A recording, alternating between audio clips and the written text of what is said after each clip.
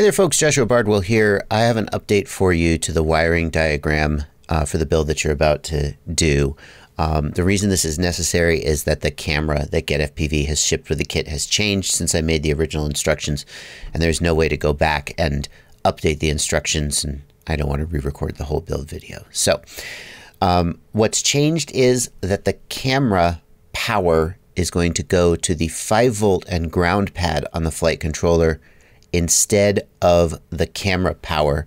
And the reason for that is that if you're using a 6S battery, the camera can't take 6S voltage and it will fry. So you need to power the camera from 5 volts.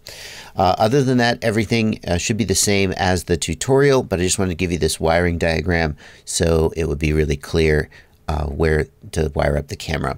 In addition, there is an instruction in the video to take a wire out of the camera wire header and use that for the, I think it's used for the smart audio wire on the video transmitter, and that is no longer necessary because the video transmitter now ships with the correct wires, which it didn't in the very first batch.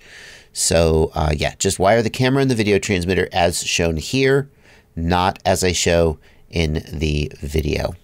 That's it. Hope you enjoy.